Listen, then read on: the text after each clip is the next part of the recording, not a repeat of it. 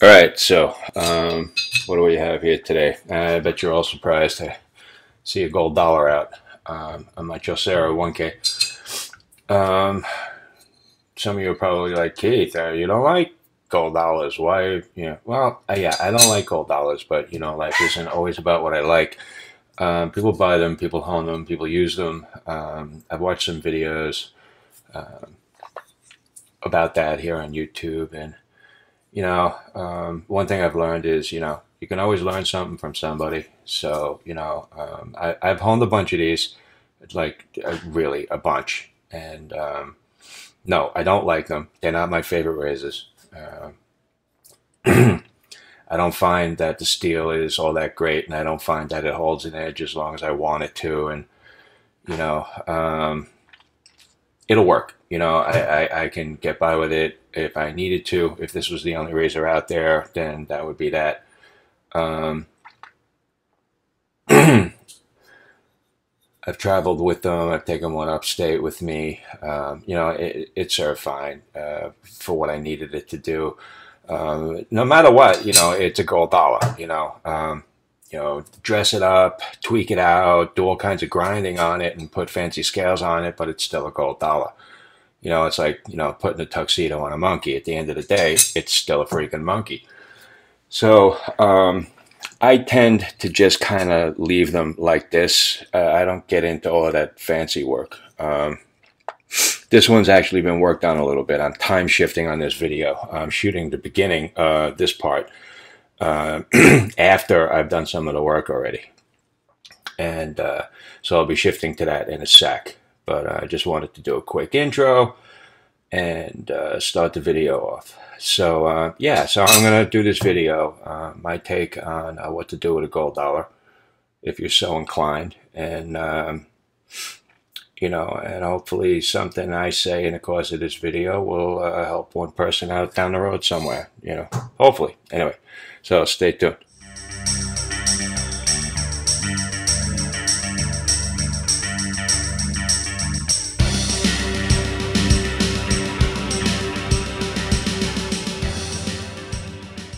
All right, so I'm gonna dress down the heel.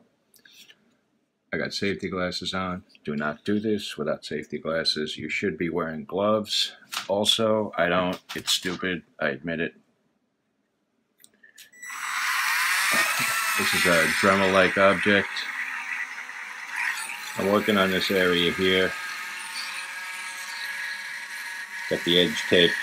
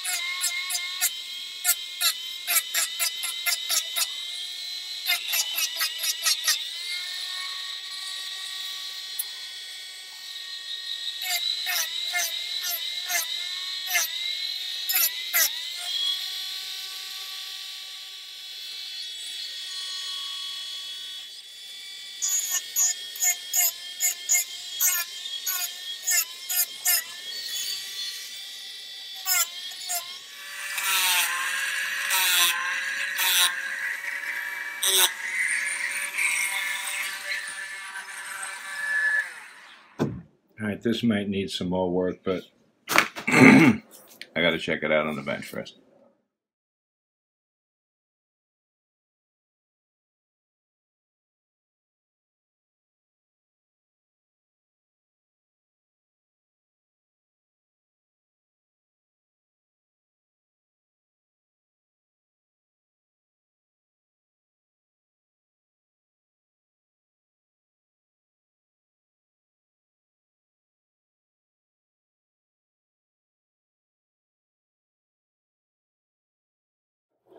And we're back out here at the sink, and we're gonna throw this lovely razor-shaped object, also known as a gold dollar, on this 1K. Yeah, I got this new piece of rubber down here. I don't know if I like it, to be honest. It's like freaking weird. No, screw this. I'm not into that thing. I just use one of my regular pads. And yeah, someone sent me that to check out. It's some kind of rubber from Japan. The bumps are too far apart, make me happy. Anyway.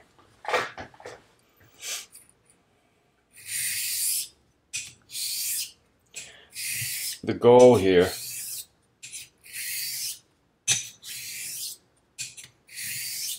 is to get some kind of scratch pattern on the bevel and the spine, so I can see what the hell is going on.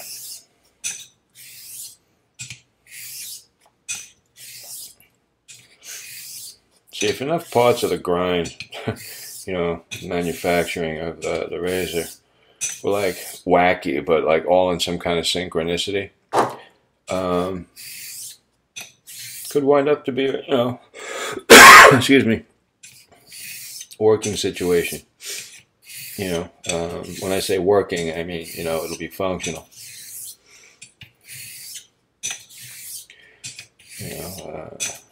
I just did some basic sanding on this thing to get rid of my Dremel marks. Like I said earlier, I don't believe really in doing a lot of work to these razors because, well, I just don't have a lot of love for them. And if I'm going to put work in on a razor, it's going to be, on a piece of history. I'm going to muscle this a little bit. Let me move this water right there. That's in the way. Alright, I want to do a roll, but I want to put a little...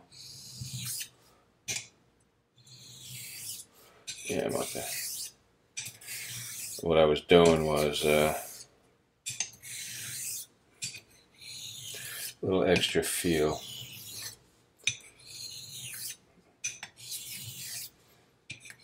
This area up at the heel is going to be suspect until I give it a clean bill of health. Oh yeah, while I'm sitting here grinding away on the 1K, I know someone's going to ask, and so I figured I'd just mention it now. The reason you didn't see me, like, dunking the blade in water when I was, like, grinding the heel down is because it never really got hot. If you notice proximity of my fingers, I'm judging the temperature and never really got up there. So, if I was doing some heavy grinding, like, on my grinding wheel, which is not what I was doing, but if I was, then I would have had a glass of ice water sitting there to dunk the blade into so I don't blow the temper. Now, if you're not practiced, might make sense to just have some ice water around, chill the blade down anyway until you learn a little bit. Yeah, I'm putting some added pressure down here at the shank. It's something I didn't really enjoy the feel of, and now it's gone. No matter what, there's going to be a ridiculous amount of work to do on this.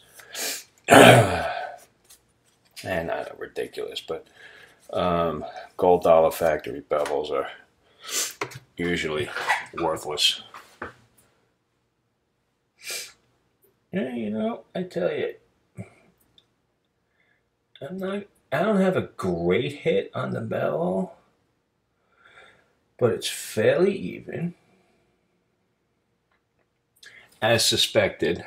Okay, maybe you can see this. Let me see if I can catch it in the light. I'll take a photo of it.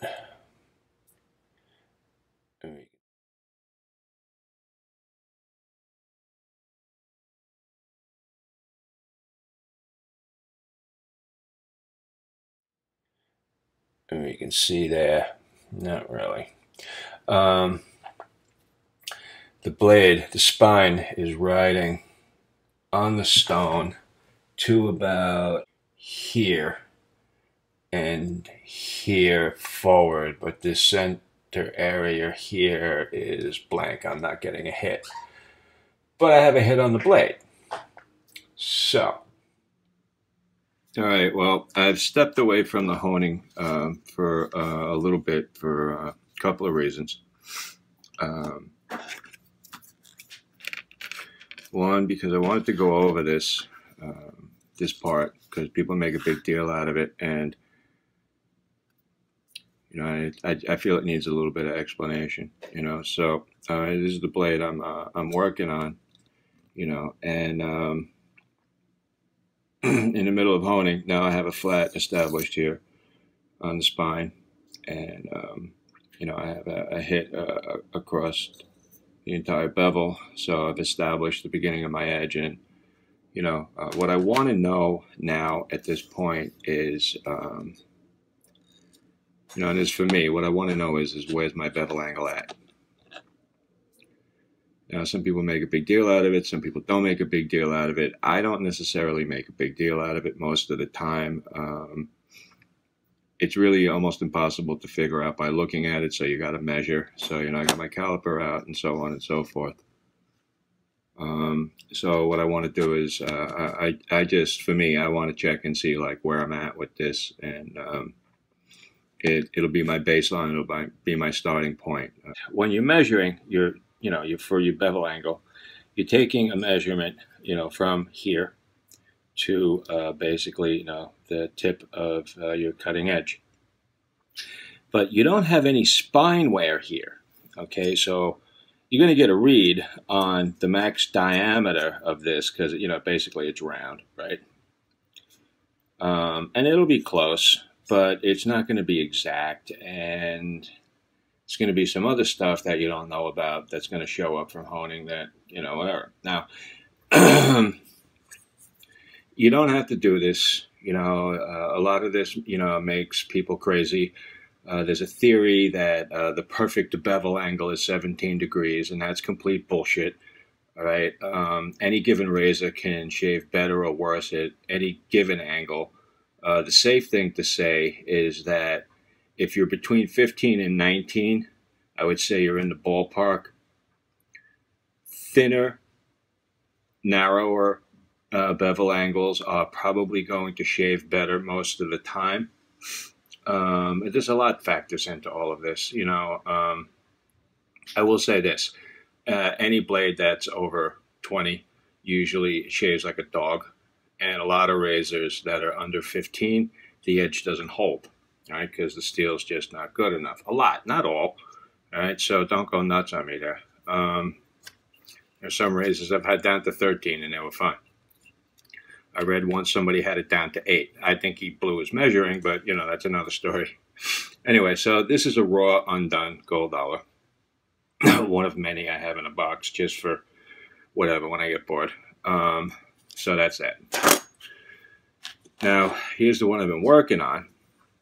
And I've already done a series of measurements, and I'm tossing them out the window because they become irrelevant at this point. And the reason for that is I'm going to insert some photos. See the shiny piece right here? All right, you'll notice that it's not shiny there, but it picks up shiny over there, right? you don't really get a flat all the way across. Right here, this section on this razor is untouched by the stones so far. If I keep honing, I'll get there. But as I keep honing, I'm also bringing the edge closer to the top of the spine. So, you know, theoretically the angle stays constant. What's going to happen is I'm going to put more pressure on the spine than I would normally do. So I can decrease this at a faster rate than I decrease this dimension. Now, you know, when you measure, and I'm going to show this with some photos, you measure from the top of the spine wear to the cutting edge. That becomes your dimension for blade width. All right, if you measure from here, the top of the spine, to the apex, you're going to get a bad reading. All right. So, and you know, you plug the stuff into a bevel angle calculator, you know, and you come up with some numbers. And you don't have to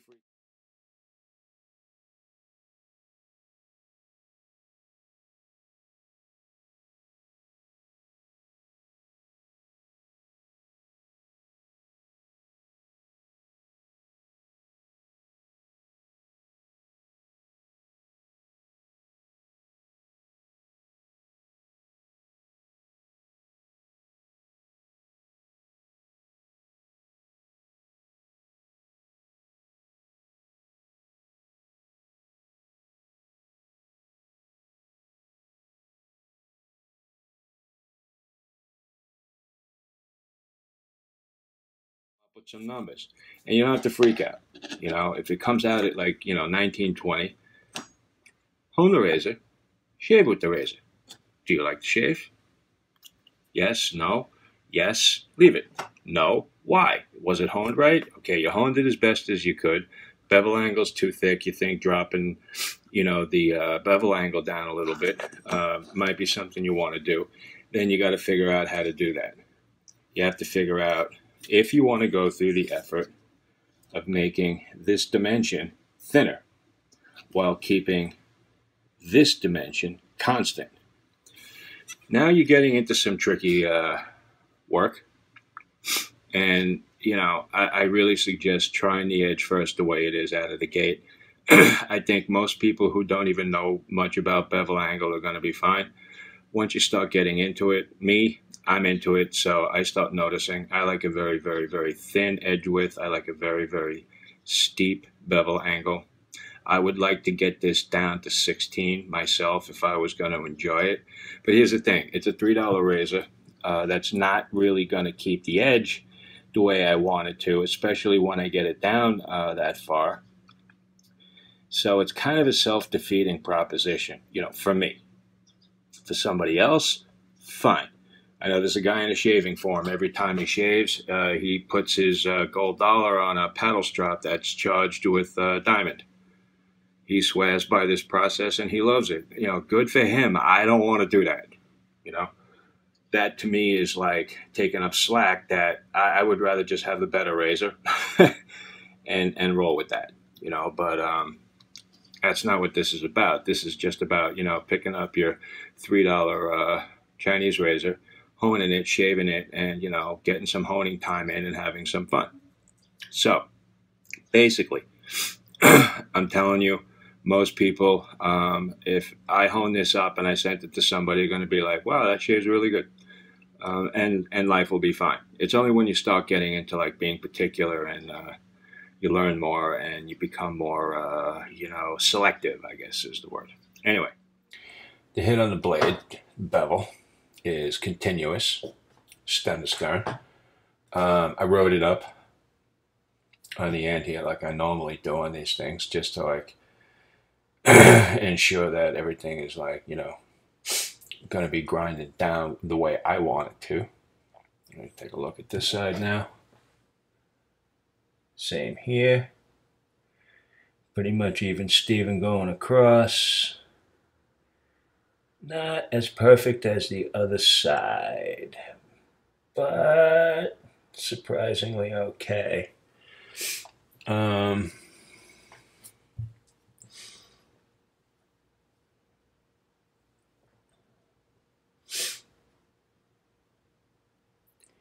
hit on the spine on this side is better. I'm only really missing right there, like that spot under my pinky. The rest of it's hitting. So, I have a choice. Do I put this on a coarser stone, speed up this initial process of grind until I get the geometry straight, or do I live with the basic speed, which, you know, is nothing to sneeze at, of the venerable 1K Chaucer? Which way you want to go? Now, a lot of people will tell you, well, that's what coarser stones are for. And there is truth to that. But, always a but.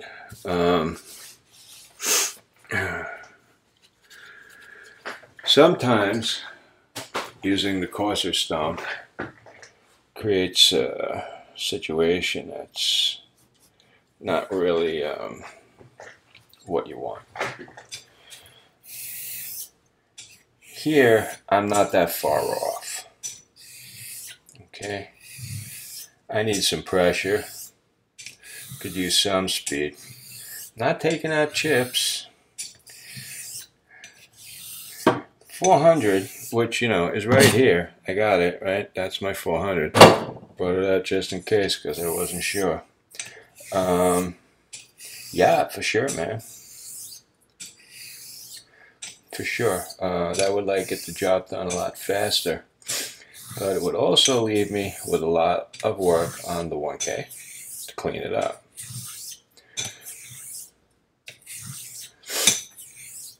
Now,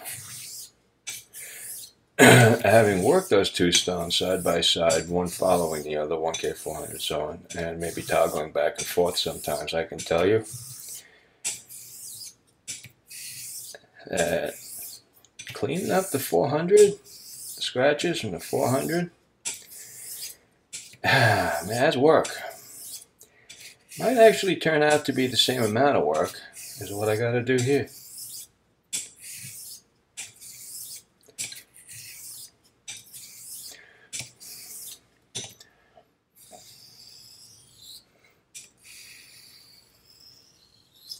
I'm not really reading any warps in the blade, which for a gold dollar is, you know, for me, surprising.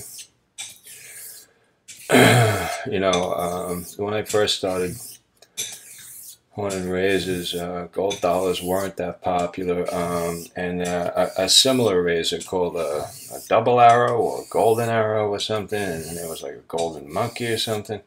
All the same thing, you know, all the same razor essentially.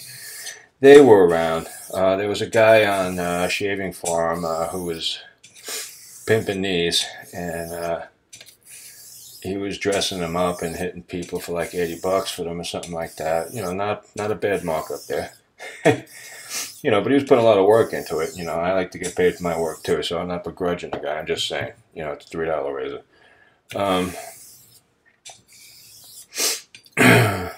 He was in the process of getting himself kicked off that forum because that owner, the owner of that forum and the mods were against these things.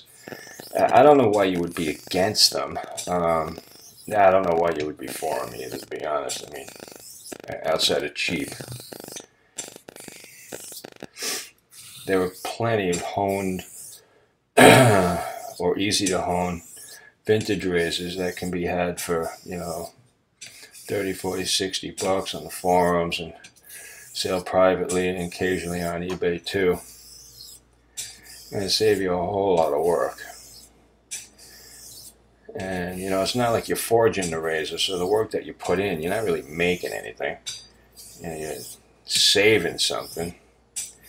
You're wondering why I'm coming up a little bit. And I sense that the bevel at the very toe is a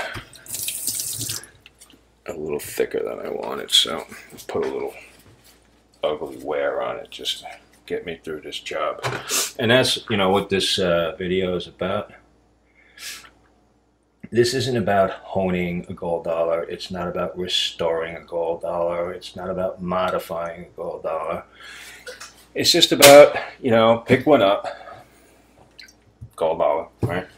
And, me picking one up and what I would do. You know, this is my approach to these things.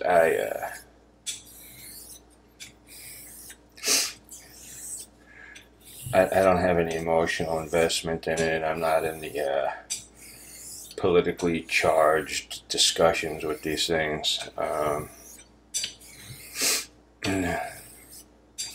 I get sick of hearing about them because the people that are like, I don't know what you would want to call pro gold dollar, but the ones that are like really militant and aggressive, they kind of like, their endless yammering, it makes me ill. It's just like, all right. Like with vapors, all right, we get it, you vape. Yeah, okay, we get it. You like gold dollars, okay? We got that. Everything else, please, I don't want to hear it. Tell me what's so special about the razor. Tell me about, like, what you've run into if you've honed hundreds of them. What's the thing? I mean, there is no thing. If you want to know the truth, that's another part of this video. It's like they're so hard to blah, blah, blah, blah. They're not that hard to do anything with. All it is a poorly made razor. It's not like a ball bearing that you have to like somehow figure out how to make it round because it came, egg shaped. It's just a razor, man. Some people use these to, test hone with or test stones with, and I can get with that, but at the same time, I can test home with any number of blades I got on eBay for about 20, 30 bucks that, they have some kind of history to them. And, I hate to say it, I got to admit it, that historical thing, that like vintage thing, that whole aesthetic, and that's important to me, I'm sorry, but, that's me. That's what I'm about. I'm in my kitchen right now. If I pan the camera around, or I tipped it up or whatever, you'd see 1, 2, 3, 4, 5, 6, 7, 8 cast iron frying pans from the late 1800s and the early 1900s that I bought wherever and restored and use, right. I also have all clad, and I like cooking on that too. But nothing for me. Nothing beats cooking on a cast iron pan. Pain in the ass. That it is. A lot of maintenance. Got to pay attention to it.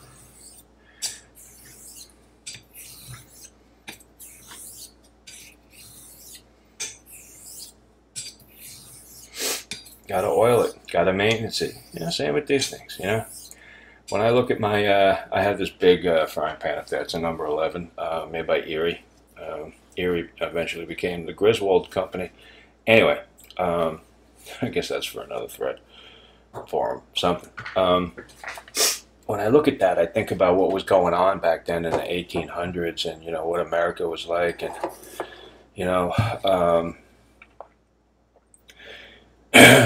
what it was like for people to be out there cooking, because like that was the pan. There was no all clad, there was no Teflon, there was no McDonald's,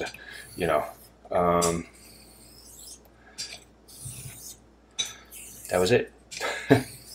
What was that like? I think about it and I like it. I don't have those feelings when I pick up my all clad pan, and I love those skillets too, but and not everything here is all clad and vintage cast. There's some other stuff too. I'm just saying, just drawing an analogy, drawing a picture, feeling a little bit of roughness. And I think it's just me riding up really high on the. Yeah, that's all it is.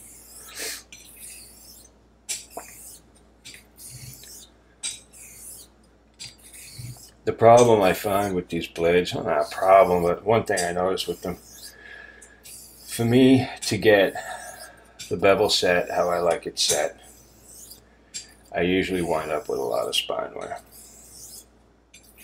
Usually.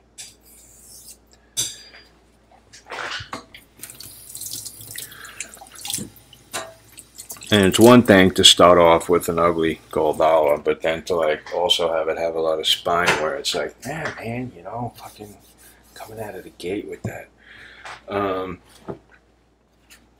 They're not all like that, you know. I've had one or two. Like I said, I've owned a lot of these things. I've had a few, you know, come out where, you know, the bevel was okay. You know, it looked like a new razor that had just been home.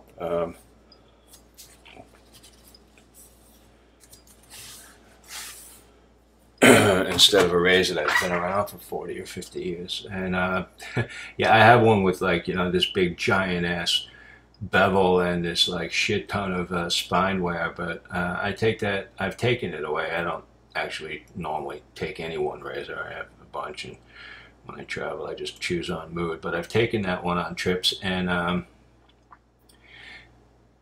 don't know, it works, you know. They all work the same. I'm not the kind of guy to like go after it and sort of dress it up. I mean, you know, the amount of manufacturing marks on this thing it's just ridiculous, right? There's a polish to it because it's been, you know, hit on a buffing wheel, but you know, there's all kinds of dings and dents and this and that, and yeah, this is one of the older ones with the you see, with the stamping.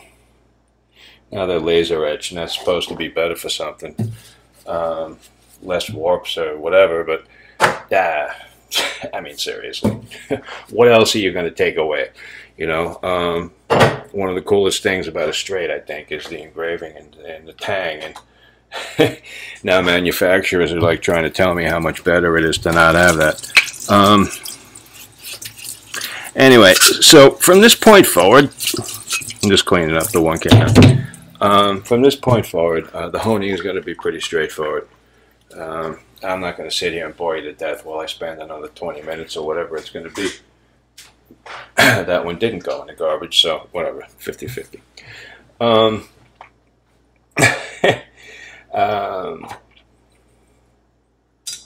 Not going to bore you to death with the rest of the honing. It's all going to be straightforward, and you know, I'm going to progress through on synths to, you know, like 5K, maybe 8K, I don't know. 8K and Shapton is like 5K and Nani, so I might go there and then jump over to naturals, but you know, when I'm done with this, you know, it's going to shave, you know, and I'll get 4 or 5 solid shaves out of it, and then I'll like, this is my experience, I'll notice that, you know, something's off a little bit, and then a couple of more shaves, and I'll be like, nah, this is no good. And then maybe one more shave, and I'll be like, nah, this sucks. And then I'll be back on the stones. Now, the good news is I don't have to go back to bevel set at that point. I can drop down probably to the 3K and then work my way back. And if I catch it, if I start the process of cleanup earlier, then I don't have to go down as far. So that's with any blade. So anyway, look, you know, the blade's kind of cleaned up. It's not too ugly. I didn't put too much work into it, really. I didn't. The video is kind of long, but it takes a long time to you know, take the pictures and the this and the that. I'm probably going to take a shot of the spine, show you where it hits, and then it falls off, and insert that into the video, and so on and so forth. Just for the sake of clarity, so people know what I'm talking about. I know you guys that have like restored or whammied like a shit ton of these things probably think, oh, well, what's he doing? Yeah, but you got to remember, there's new people coming in all the time. They're not always winding up in your forum or your inbox. So I figured I'd do this and throw this up there. You know, it's $3, you know, $5, whatever it is delivered. You buy a handful of them. You know, and definitely buy a handful of them, because out of like 5 or 10, one is jacked, okay? One might not ever hone up correctly.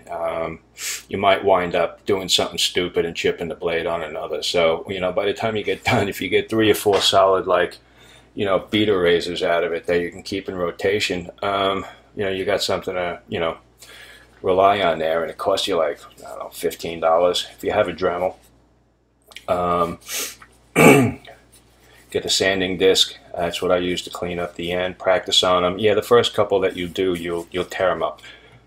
You'll goof. You know, you'll hit in here. You'll go right into the blade and this and that. So that's why you get a bunch of these. You know, and you screw some up, and then you get better. I think that's probably the best asset or whatever it is. The best thing about a gold dollar, if you get like, you know, 3, 10, whatever it is of these things, and you work on them, and you're doing all of that work, you know, and then you go and you get yourself an old Solingen, or you get yourself an old Sheffield, something that like you really want to shave with, you really want to work on, a nice old blade that you really want to show off and pimp and be like, wow, you know, I macked this out, and it's badass.